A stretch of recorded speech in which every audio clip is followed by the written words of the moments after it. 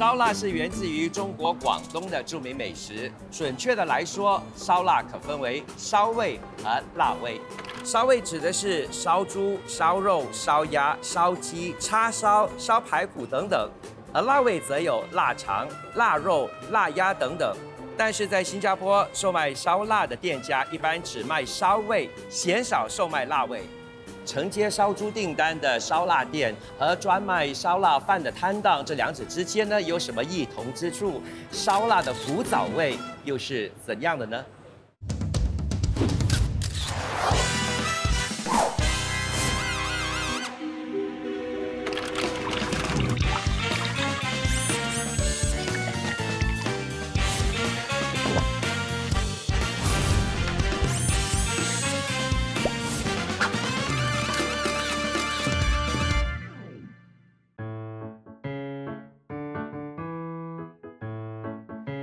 ？Eddie， 哎 ，Bryan 你好，你好。所以你就是那个 Eddie 啦。对。他们跟我说，这个 Eddie 是很帅的。他没有跟我说你衣服会那么紧。嗯。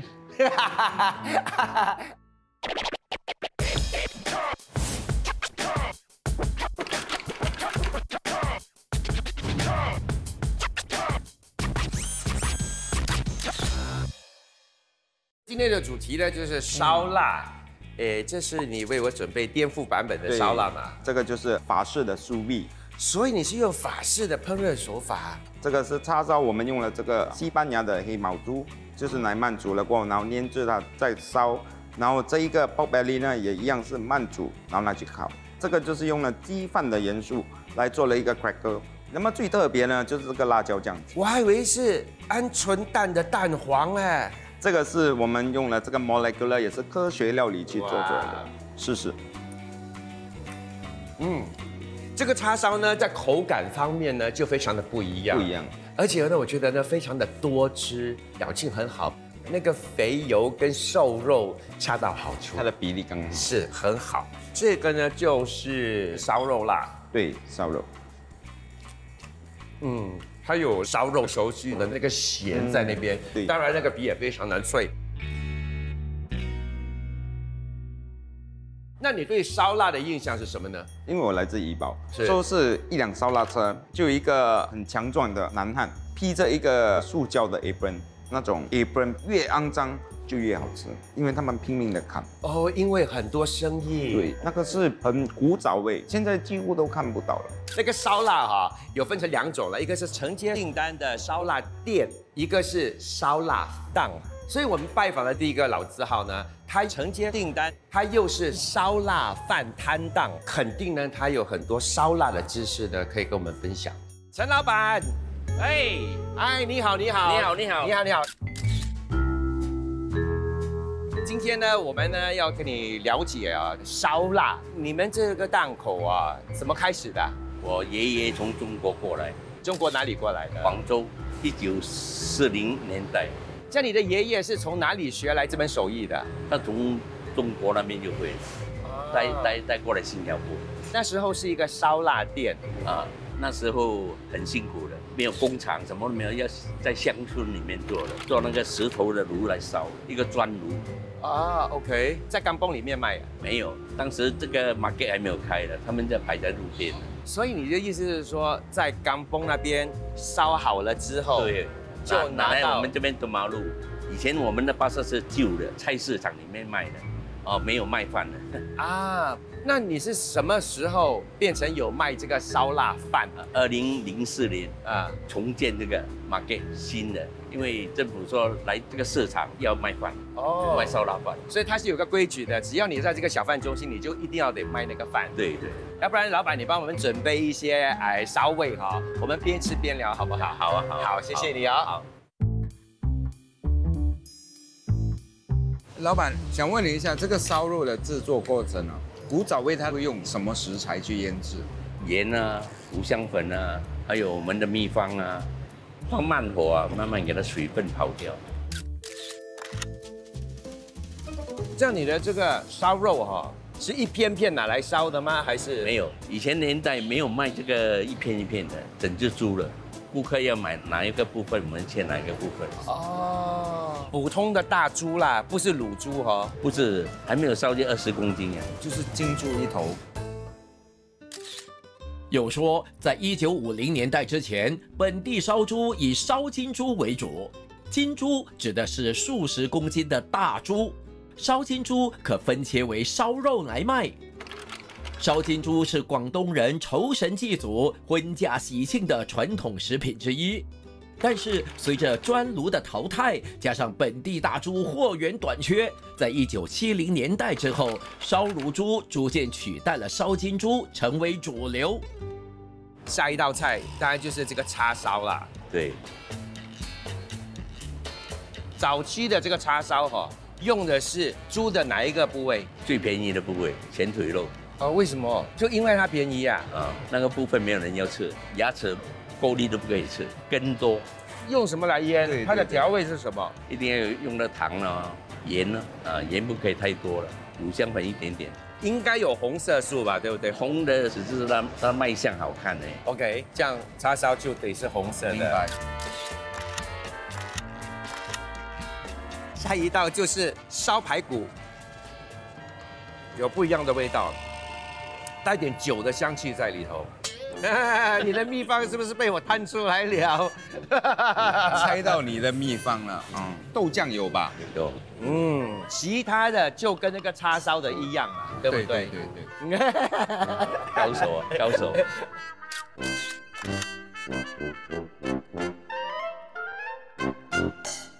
接着下来呢，就是你的烧鸡了。你的这个烧鸡哈，跟我们吃的那种烧鸡饭的烧鸡是一样的吗？不一样，我是真正烧的，他们是炸鸡也叫烧鸡啊。它的腌料呢？腌料是五香粉啊、盐啊、一点秘方啊这样。烧出来可以看到它皮完全都不一样哈，拿来炸的嘛，它的皮会比较离肉，烧出来的呢就是比较贴肉。接着下来呢，就是一定会有的，也就是那个烧鸭。对，早期有2种鸭，对不对？有拌菜鸭，拌菜还有菜鸭。只有菜鸭才可以烧，它的皮没有这样硬，它比较有一点油嘛，带油它的鸭。以前杀那只鸭，它的翅膀下面开个洞，它在那个腋下那边开洞的啊，内脏是从它的翅膀下面拿出来。现代的不同，那皮骨割一个洞就拿出来，比较不美了啊。是，现在全部都得把它给缝起来嘛，以前的皮对不对？骨很美的。那么一个古早的时候呢，因为他们不要流失这个精华，所以从这个腋下去开。是，可是问题是在于说，现在如果我们要还原这个鸭的话，我们去哪里找一只鸭哈？它下面没有开的，是从腋下那边开的。可能这招呢，他们也试传了。刚才你有提到哈，你们是用那种砖炉啊？对，好像个水井，地下挖一个大洞，然后旁边就放了那个砖啊，烧那些柴丢下去，烧到了那个砖啊红才放下去。那现在你们是用什么来烧呢？我这一代是用那种钢炉，放那个火山石的石头，下面放 gas 烧给它红，用那个石头热度来烧的。火山石比较耐热，比较干净。我们要还原，我们没有可能去找一个砖炉吗？对，还原你要去香港找砖炉。谢谢啊，陈老板叫我们去香港啊。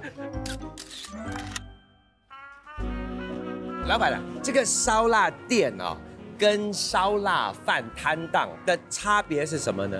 卖饭的是没有烧猪了，没有那卤猪了，因为它是一个摊档不够大，所以就不能烧，是不是？对。其实啊，这个所谓的烧腊啦，它就分成这个烧味还有辣味嘛。你有没有卖过这个辣味啊？我们以前没有卖辣味，我爷爷有没有卖我不知道。那以前哈，你们有卖过的那些烧味，而现在哈没有卖的有哪一些呢？很多了，烧肠啦，还有它的内脏那些没卖了。你们年轻人都不吃内脏了，对了，淘汰。鸭脚包那些也不卖了。等一下，你讲的鸭脚包就是阿嘎包啊？阿脚包。我跟你说，我小时候哦，跟我爸爸去吉隆坡的职场街的时候呢，我就有吃过这个鸭脚包。对，它的调味啦，就跟叉烧一样。你还记得怎么做这个鸭脚包吗？记得。顾名思义，就是要鸭脚嘛，对不对？对，猪的肥肉，然后猪肝啊，然后包了，包了又拿去烧。包裹在外面的就是鸭肠来的嘛。对。不过现在啊，我们已经买不到鸭肠了。对。我们或许可以尝试用这个猪肠。猪肠是可以，但是不好吃，是这个问题了。以现在我们的能力范围之内，你觉得还要用上什么食材去把它应该不要去研究，去马来西亚吃就好。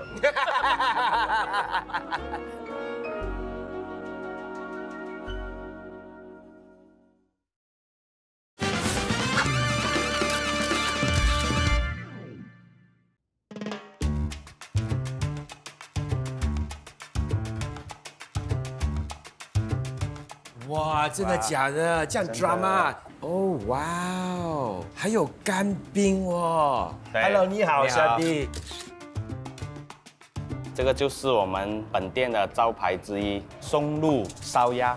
刚才你一放下来的时候啊，阵阵松露的香气哈，这样扑鼻而来，是在那个酱汁里头吗？其实我们在腌这个烧鸭的过程呢，我们在那个鸭的肚子也是放松露一起进去烧的。在鸭的里面呢，有加一点点桂花来提香。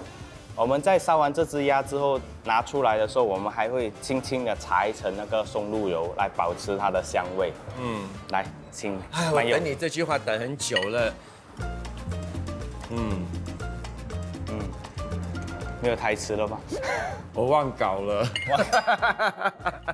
你可以吃到烧鸭该有的那个独特的香气，因为那个鸭油嘛，对不对？不过当你在咀嚼的时候呢，那个淡淡的松露的那个味道啊，就一直在你的口腔里头，我觉得搭配的很好。单单是那个皮啊，吃了让人觉得很爽，因为它还有一点点脆的感觉。对。我想啊，如果说马上拿出来的话，一定是好像那种油炸过那种脆度，对不对？对。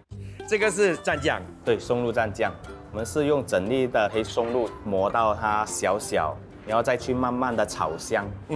当然你沾上这个蘸酱的话，就更加的凸显松露它的那个味道。有些人是比较喜欢重口味的嘛，对，他们要那种非常浓郁的松露的味道的话呢，就可以加这个蘸酱。可是我还是喜欢这样子。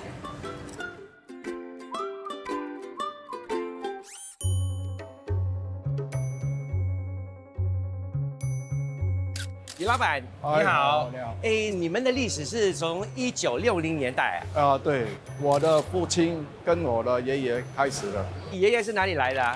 从广州来的。我爸爸是跟人家学的。OK。那时候是在那个金店路，OK，那个大龙沟旁边呢，搭一个档口而已，只是普通的推车的，好像。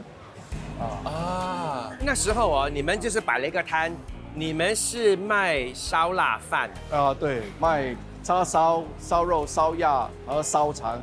不过烧鸭那时候我们没有自己烧，是跟人家拿的。你们有没有卖那个鸭脚包啊？阿卡包？没有，那个没有。哎，老板，那么别的烧腊饭的档口呢，他们有没有卖这个鸭脚包？以前有，现在越来没有人卖了，因为很多工也是。要还原这个鸭脚包了。现在你可不可以分享一些你的这个招数啦？古早味的叉烧就是你爷爷爸爸的那个年代，60年代的时候，他们用的肉是什么肉啊？我们是用前腿肉，它是整块来的，有一点肥肉了，我们要改成一条一条咯。为什么叉烧一定要一条一条的呢？比较入味嘛，你要容易烧嘛。要用什么腌料来腌制那个叉烧呢？盐、糖、黑酱油跟酱青。这4种而已。就这样而已啊？我们很普通的。早期的叉烧是什么颜色的？早期的叉烧是我们有放一点那个红粉啊，现在我们没有用红粉，现在用麦芽糖咯，颜色比较亮一点咯，弄啊。早期啦，你爸爸跟爷爷呢是怎么做这个烧肉的？我们拿肚肉啊，pork belly 那边。pork belly 用刀割一下，给它比较容易熟。然后放一点盐下去，有的人用五香粉啊，我们只是用盐而已。以前的盐是比较粗一点啊，现在我们是用幼盐来腌制那个烧肉。下一道烧肠，我们是用眼夹肉，我们用五香粉、胡椒粉、盐跟糖来腌制它。然后我们用那个猪的大肠来射进去那个肉。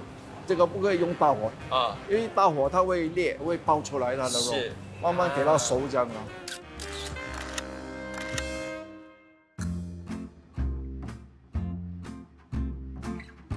好，我们开动了哈。这个烧肉的皮呢，的确是非常的脆哦。真的只是用盐来，现在也是只是用盐而已啊。对，原汁原味的。哎，我觉得好难以置信哦。不过那个味道有在呢。我倒对这个饭的酱汁很好奇。我们是用黑豆酱啊、红葱，还有蒜头拿来爆香。爆香之后，我们倒水下去，打一个芡，拿来煮那个汁，淋一点那个烧腊油下去。哦，把它搅拌进去就成为这个酱汁了。啊，对。这样这个烧肉也淋了一些酱汁。烧肉啊，我淋了一点酱油跟烧腊油下去了。据我所知啦，那些烧腊店哈，他们是用砖炉的吗？早期啊，你爷爷跟你爸爸好也是用砖炉来烧那些烧腊吗？没有，我们是用油桶，我们叫那个铁匠去改装。因为你们是卖烧腊饭的嘛，所以不是说烧那么多的东西，所以你们就用油桶。你再说一遍，我尽可能可以把它给画出来。所以是一个圆的油桶啊。啊，对。然后中间给它弄一个洞，放个炭炉下去。炭炉就放在里头。啊，对。里头还有什么东西的吗？啊，里面放一点水咯。要放点水啊。我们叫人家烧一个焊。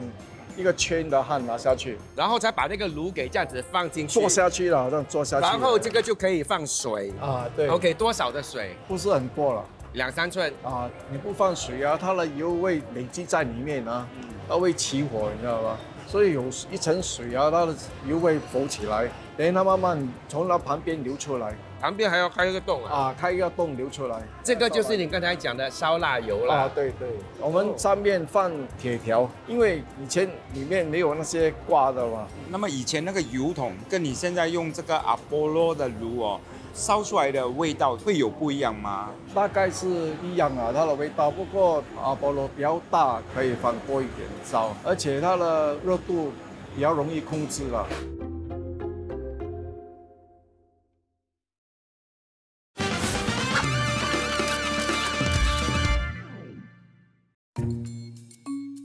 好，来 Bryan Chef， 这是我们找到的一些资料，你们可以看一下。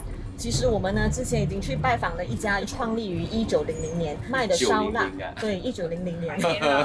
他们以前早年卖的烧腊的种类其实真的是很多，这些烧腊他们的做法跟他们的腌制的方法，其实跟我们访问的那些老字号都大同小异。我们现在要讨论的是呢，我们要还原烧腊饭摊位的烧腊，还是烧腊店的烧腊？烧腊店哦，你要烧一只卤猪咩？最重要的是它的炉，砖炉是吧？没有可能叫我们去挖一个井吧，还原那个烧腊饭摊的吧，对不对？对，那个就会是用油桶的。对，因为改装而已嘛。那你们有想法是说我们到时候要还原哪几种烧腊吗？我倒觉得可能叉烧吧，另外一个就烧肉，因为他们以前用的是粗盐。我的建议啦，就是那个鸭脚包。刚好烧腊饭的老板也是说，以前的烧腊饭摊位也是有卖鸭脚包的。对。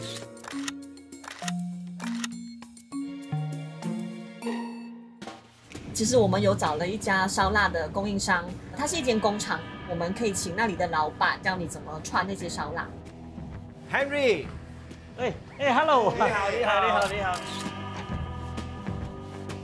Henry， 你是怎么进入这一行的？以前住在乡下嘛，那我父亲他的朋友就在那边建那个烧腊的炉，就吸引了我了。所以我到10多岁的时候，我就投资，我就会烧了。80年代我在义顺开了一个档口卖烧腊饭，后来就是因为市场需求很大，90年代就开始找工厂，所以就做到现在。在本地啊，很多人都说是港式烧腊嘛，对不对？香港那边的烧腊跟我们这边的烧腊是一样的吗？肯定是有差别的嘛。就比如说港式的烧鸭，一般上在鸭子肚子里面都有打风才来烧。OK， 上色的时候他们只是上麦芽糖跟醋。新加坡的话，我们就是用红水、醋、麦芽糖，我们就不往肚子里面打风。港式的烧炉一般上他们都是会用那个豆瓣酱，我们新加坡的都是用我们广东话叫崴盐，就是五香盐。那港式的叉烧跟本地的有差别吗？在香港的话，他们一般上都是用比较肥的肉，腌料方面会下麦芽糖、配酱油啦来调色。在新加坡的话，早前只是加红粉。我还记得香港那边的叉烧的颜色呢，就比较属于黑派的，对，新加坡的是红派的，对。那老板，现在你们是用什么烧炉来做这些烧腊的呢？已经是属于现代化，所以就是用那种半自动的烧炉咯，大型的。除了用煤气，还有里热油，我们现在用的是这2样啊。当然啊，去怎么烧这些肉呢 ？OK， 也是一门技巧。对，怎么去串那个肉也是一门技巧。OK， 所以今天他要跟你拜师学艺。OK， 现在我来教你怎么做这个烧肉哈。最重要就是切这个缝，让这个腌料可以渗透，好吧？这个也给它容易熟啊，那就是腌这个料。你的腌料里头就是盐还有五香粉而已。现在我有加那个咖喱粉，增加它的那个香味。OK， 不过早期单就是盐还有五香粉啊，要按摩一下啊。对了，你就放置它1到2个钟头啦，给它入味哈。挂的方法2根的话，让它打进去。要不然的话，如果你是这样挂的话，它这个要剩2个洞嘛。那你挂起来的话，它就很漂亮，对啊。好像现在我们猪肉你挂上去的时候，烧烤的时候它就会翘嘛。对。所以呢，你就需要这种铁针，好来固定这个形状。那烧的时候它就不会翘，往上翘啊。所以我们这个针的作用就是这样。烧这个肉哈，它的步骤是怎么样呢？第一次就是把它的皮烧熟了，给它冷却了才松针。热的时候你松针，这个表皮里面的汁流出来，那你在烧的时候它就会一点一点黑点，就不漂亮了。第2次在烧的时候就是要猛火。烧的时候就是给它起泡，如果烧焦，其实是要挂掉那个外层哦。挂了外层之后，你就可以直接烧给它熟。现在你就教他怎么串这个叉烧了哈。先学会切吧。好，这个是猪颈肉吗？猪颈肉对，猪颈肉很厚，所以我们就一般上就要把它分开。因为猪颈肉它半肥瘦嘛，所以它来的比较松软，比较好吃。古早的时候我们都是用前腿后腿咯。老板切叉烧最好大小我们一定要均匀，对吗？对，长短还无所谓，这个肯定要均匀的。你不均匀的话，这条烧熟了。那一条还没有烧熟，是，所以问题就在这里。现在因为它是切这个猪颈肉，所以是蛮容易的嘛，对不对？对。如果当天我们用的是前腿肉，就不会那么顺了，是吗？是的，因为前腿肉是一整块嘛，让你要把它分开来，它很多肌肉，是，你要懂得怎样去拉出来咯。我们的肉应该切成多厚？有早味就是又长又厚，这个一条等于1体2条的厚度咯，大概是这样咯。想问你一下，这个古早味跟现代化的挂法有什么分别吗？古早味的挂法，我们只是用1根针跟1个钩，这样你要懂得怎么挂它平衡哦，这样下去烧，这个要平衡，不然的话烧的时候它就会整排会掉在会掉哦。单挂叉烧也不简单啊，是啊，新款挂法它就简单多了咯，你看啊，就是用这种，你可以试试看来，就像刚才我的串法一样。好，大概是这样的。它已经有一个平衡。对，是不是比较容易？但是我们还原的时候，应该是以那个旧式的方式来做。那叉烧我们要用的火候是 ？OK， 叉烧的火候，我们进炉的时候，那个火要很大。就是说，从大火到小火，要懂得收火。这个叉烧要淋几次那个汁呢 ？OK， 大概我们是会淋2次。第一次的时候就是大概40到45分钟之后，你看那个肉变色了，你就拿出来淋。回炉之后，大概10分钟到15分钟，你拿出来那个时候已经熟了，那你再上多1次汁，那就可以了。突然间我想起来的东西啊，你有接触过鸭脚包吗？有，我都烧过啊。你都烧过哈，所以鸭脚包大致上就是猪肝、肥油、葱段啊，这3个还有那个鸭脚，对，然后用什么来裹起来？以前是用鸭肠子啊，现在我看找鸭肠子是蛮难的，不是蛮难的，新加坡不可以，不然你就是用猪肠咯，用叉烧酱来烧，挂的时候跟这个叉烧是一样，整排下去烧。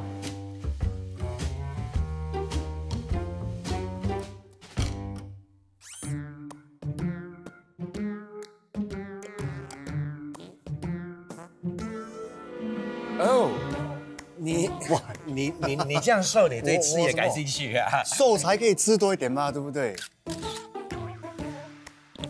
所以你也有做这个食物有关的频道？有啊，我其实，在 CB period， 我有自己去在 Instagram 去来煮一些东西啦，或者去 Google search 哪里 to eat， 哪里 to enjoy。所以 this is one of the places that 我其实认识那个老板。既然你认识了，那我应该对这个餐馆蛮有信心的啦。好的，你看啊，我自己有 channel 嘞，我介绍的东西啊一定是好的。我也是有 channel 啊，我有2个 channel，8 and You。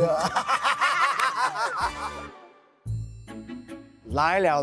哦，哇哦！我认识这道菜啊，这个不就是意大利的那个 porchetta？ 传统的那个 porchetta 呢，它的里面呢是塞了些猪的内脏啊，还有那个野茴香，它就卷成一个圆柱这样子，放在柴火里头啊，煮至少要8个小时。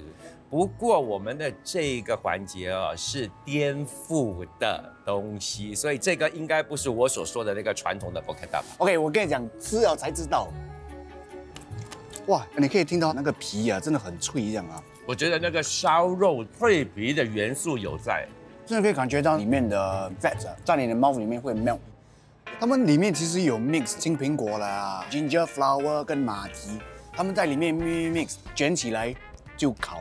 感觉上它有淋上一些酱汁哈。一种烧肉啊，他们煮的时候，他们有那个油流出来哦。是他们用他们的油跟他们自己的那个香料 mix 在一起。无论你在做什么食物的时候呢，你搭配起来，你的分量一定要恰到好处。我觉得它所有的材料呢都融入的非常的好，所以在你在吃在口里的时候呢，是一个很顺的一种香气在那边。跟你讲，陆江大哥，我真的请对人来了，你介绍得到非常的好，就是把我全部要讲的东西啊，你都讲出来。可是问题是哈，非常不是你请我们来的，是我们请你来的。所以我们现在吃完这个意大利的 cuisine， so I want to bring you to the other part of the world， 带你去吃 Mexico 的 cuisine。OK， 来，谢谢你 ，Thank you。OK， 刚才你已经帮我讲到完了。现在让我来做工，真的吗？真的。What we have in front of us 就是叫 Iberico 叉烧 taco。叉烧是中餐，是 taco 是 Mexican 的餐。OK， 所以它的这个叉烧是我们熟悉的叉烧吗？这边的叉烧啊是用叉锅来煮的，还是用火炭？对，它的那个猪肉是 Iberico pork collar， 就是猪颈肉。猪颈肉，是的，对。不过这里有3个嘛，我想必应该是有3个不同的口味，是吧？是，这个 with pineapple 的就是 chipotle， 这个配那个 guacamole、jalapenos、tomatillo， 这个就是 tomato salsa。OK。chipotle 那个sauce有点辣，但是那个 pineapple 跟他们的酱是 balance 要。是，因为叉烧本身啊，它的那个味道非常的浓郁嘛，再加上它用的是猪颈肉，它有一定的肥油在那边。不过呢，有了这些大葱啦，这些香菜啦，它就可以减腻。It's very fresh。OK， 这个就是那个 tomatillo， 我觉得这个会稍微有点辣。上面有放jalapeno。OK， 它上面又有这个 avocado 很容易降这个辣度的嘛。就是有点酸，很 creamy，a hint of spiciness from the jalapenos。我突然间想到一样东西，有可能下次我吃叉烧的时候，我一定要配一些酸的东西，很开胃，你知道吗？所以开始咬到那个叉烧的时候。哇，你会巴不得马上把那个叉烧给吃完。这个鳄梨啊，当你慢慢咀嚼的时候，它就越来越 creamy 嘛，它就成为一种非常独特的一种酱，所以就跟那个肉啊，跟酸甘的汁哦。最后一个了，舍不得吃最后一个。这个是叫 tomato salsa。OK， 他们的 tomato salsa actually tastes like 我们的鸡饭的辣椒。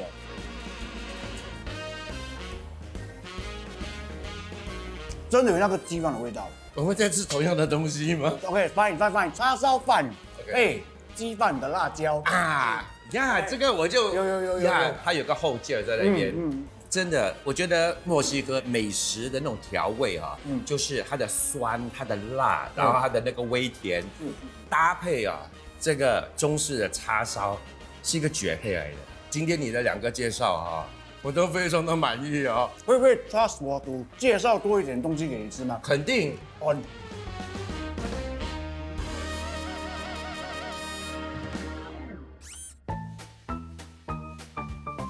哎，Bryan， 今天你带我来这边 shopping 吗？对呀，你的新家需要这个吗？对不对？开玩笑，我带你来找钢铁人了，拜托。钢铁人，胡老板你好。哎呀，请问你一下，你的这个金属工程厂啊，多少年的历史啦？我们从1970年开始的，到现在50年出了。你看到我手上的这张图吗？哎，看到，很不错啦哈。我看得明白。呀，很好。所以这个呢，其实呢，就是那种烧腊摊哦。早期哈，他们用那种桶来烧一些烧腊的。对，这个我早期我都有改过。哦，你早期你有做过烧腊哈？没有做烧腊，只改这个炉。烧腊我会吃而已。你会吃而已。那很好。所以你认为我们的第一个步骤是什么呢？要带你去卷那个铁圈。来，现在我就介绍，这个是我们的卷板机，古早的。那么这台是电动的。你说这个是古早的啊？80年历史以上啊。哦，这边就是我们要的那个铁片。对，你这个就是我们要做那个圈的啦。对，圆筒的那个圈。因为我们要还原啊这个古早味的。来，你再试试看。所以我们一定要用这个旧式的卷板机。这边放进去啊，这边放进去，那么你那边卷，如果太紧的话，我们可以放松一点。所以这个是来调它的弧度的。对。啊，然后再来啊，越来越圆了。OK， 差不多了吗？这样 OK 了，这个是完成了。所以现在我们就要开始切割的部分了嘛，对不对？对。这位就是师傅。好，首先你要我们做什么？我们先用电钻打个孔了，然后我们再用切割机顺着线切。OK， 好，就我来吧。好。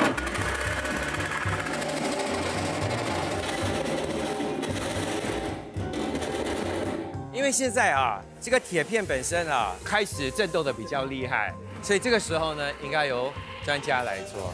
哇哦 ，OK， 洞已经开了，所以现在我们就把这个铁片跟它放在这个洞里头，对不对？好，其实老板烧焊哈有不同的方法，对不对？对，我们这厂里面有3种，一种是亚无焊，一种是2氧化碳的焊啊，一种是那个电焊条的电弧焊。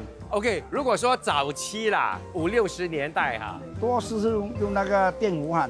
好，我们就来试试看。师傅好像在炒菜哦，哇，手法很灵活。可以来看。哎，可以。可以。还是交给你了。来，看一下，没有烧到完全。他完全都没有焊到啊。这个就是我们挂那个烧腊的。是。我觉得放在左右2侧，因为中间的火可能比较旺，就很容易烧焦。好。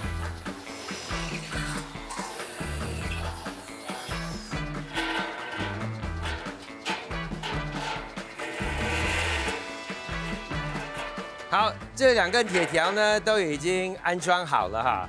这个桶是否会发挥它该有的效应？一切现在啊还是个未知数。对。还有啊，那天会下雨吗？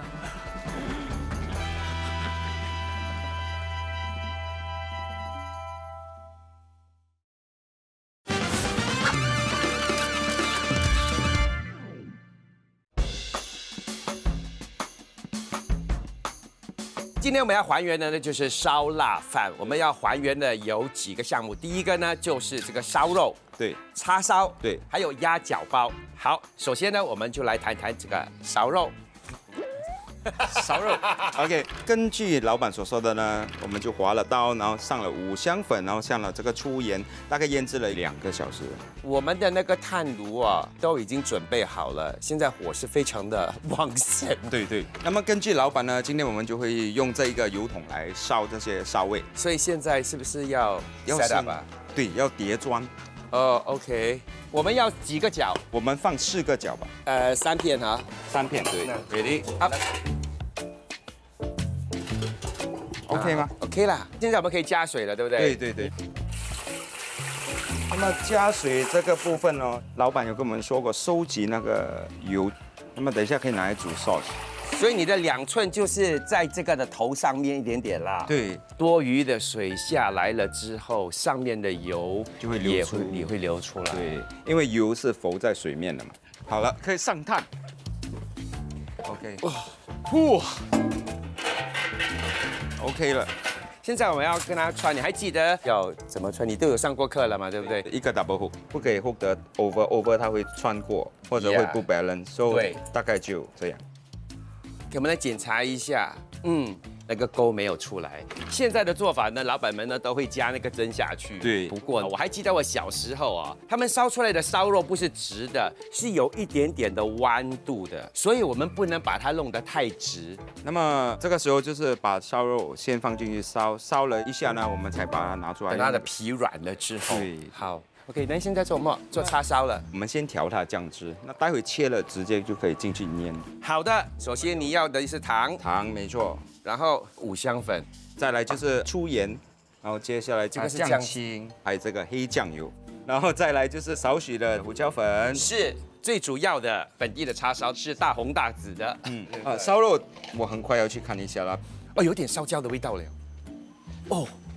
OK， 开始滴油了，非常漂亮，可以出来啦，可以了 ，OK， 然后就给它放在这边晾一下，然后等一下我们就要扎孔，现在要开始动刀了。那么全部的老板呢，都是说用这一个前腿肉来做这一个叉烧，就大概这样的厚度。早年的这个叉烧是比较粗、比较大块的，对不对？对对对。这个老板有说过嘛，这个前腿肉是比较难切的，是比较难切吗？的确是因为它有很多筋，这边就有一个非常大的一根，这样就不要用这个。对，所以说的确是有一点难度去切的。那么切好的时候就是要腌制了，对，我们就跟它搅拌均匀。那么现在我们就让它腌制一下，待会再去烧它。时间也刚刚好，我们可以把这个3层肉跟它扎孔一下。老板有说，这个一定要冷却了再扎，扎了过后呢，它不会流出那个汁，烧的时候就不会把这个皮弄到黑黑的。现在火有一点太小，所以我们要加一点炭，给它火猛一点。是，好，现在我们要串那个叉烧了哈。对对，记得老板所说一定要很均匀的，是，要不然就会滑出去。最后的一个要上 ，OK， 双钩 ，OK， 左边的对，我们要靠那一边，小心烫。OK， 对，这个就一个平衡点非常好。哇，叉烧的香气马上我闻到了，我也是，真的有叉烧的那个香气哎。接下来呢，就是我非常期待的一道菜。我也是非常期待啊，这个鸭脚包。重点呢，就是先处理这个脚趾，这个是不能吃的，所以我先把它剁开。有点可惜的就是我们买不到，也不能买到这个鸭肠。对，所以我们今天是用了猪肠来代替。对，所以这个已经切好了，处理过了，对不对？对，洗得很干净。那么现在就是切一个葱段，还要切这个猪肝，最后就是这个肥肉。它的腌制的酱料是跟叉烧一模一样哦，就先腌的。对，先腌，然后全部在一起包。哦，那么这个时候你就要拿上一个鸭掌，一边放一片猪油，然后另外一边就放一个猪肝，中间就放一个这个葱段，最后上的就是这个猪肠。当我们在卷这个猪肠的时候，要注意的就是它会从前面看到吗？全部这一端就挤出来了，所以我们两边都要拿捏得很好。哇，真的是很滑。对，很滑，非常的滑，这个是蛮困难的。最后呢，就是要把这个竹签给穿过去，就确保这个猪肠不会滑落。OK， 漂亮，还不错，还蛮不错哦。好了，哇哦，现在我们就要穿针，然后拿去烧。OK，Ouch， 这个不可以太用力的去穿，需要一点耐性。是，重要的环节就是要跟它 balance。OK， 我们就进 OK， 因为从刚才到现在，我们还没有打开这个盖，不知道里面有火还是没有火，焦了还是有东西掉了。那么见证奇迹的时刻。我们需要把火给加大了，因为现在是它的火势。等一下，我先把这个挂进去先，你才加。可以。然后这个烧肉呢，它的外皮还没有到，所以我觉得 ，OK， 这个水我们不能用了，因为这个火炭已经掉出去了。还好我们很聪明，跟老板呢就要了一些那个油。现在我们就是要稍微把那个叉烧淋上一点酱汁。OK。我们做的那个盖子啊，要为了拿那个油嘛。油。不过刚才呢 ，Chef Eddie 呢就把一个火炭呢给掉进水里面了。不过我们也可以看一看。当然，通常他们都是烧很多才会有那个油嘛。对。哇！我们呢就跟老板呢已经拿了这个油来做这个酱，你就负责做酱汁，好，我来煮饭。好。那么基本上这个饭的酱汁呢，就是有这个小红中。蒜头，还有这个黑豆酱，是，还有烧腊油，我们可以跟它加一点水，调一点酱青，焖煮一个15分钟了。哎，恭喜啊！那个烧肉的皮终于开始起泡了。OK， 基本上呢，这个鸭脚包呢，其实跟叉烧的做法也是一样，要再淋上这一个酱汁，然后再拿进去烧炉里面烧。哇，现在香气十足了，是时候把那个鸭脚包给上炉。所以现在我们要给它冷却，对，冷却了过后，叉烧我们还要等多久啊？叉烧也是可以一起上炉。哇，有味道，哇，哦呀，以前没有知道要这样薄的嘞。对，我现在切厚了。鸭脚包，我看这个烧肉也是时候跟它，是时候了。这个时候呢，就是要跟它刮刮一下。啊，有没有听到那个声音？很像，你看，哦呀，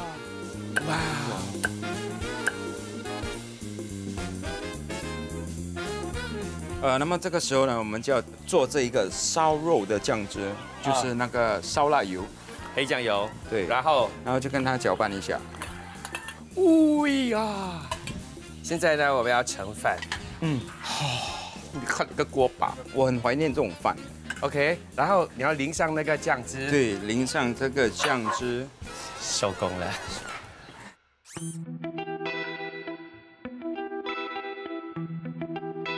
呈现在我们眼前的就是非常诱人的这个烧腊，我看了真的是非常的感动。我们就吃，好不好？我们吃了，我们再说那个口感。就先从这个鸭脚包吧，好不好？它有那个烧腊该有的那个味道，就是那个炭香味。对，我记得的那个鸭脚包呢，它的那个肠呢就比较软，这个呢就比较有咬劲，一直咬不断。但是它的香气还在，是它的确有一定的那个香气。不过对我来说，这不单单只是一道美食，而是我童年的一段回忆。所以当我在吃的时候呢，当然口中是享受那个味道，跟脑子里也浮现的呢，就是一段一段非常美好的回忆。所以真的是吃在口中啊，不过心里啊是非常的感动。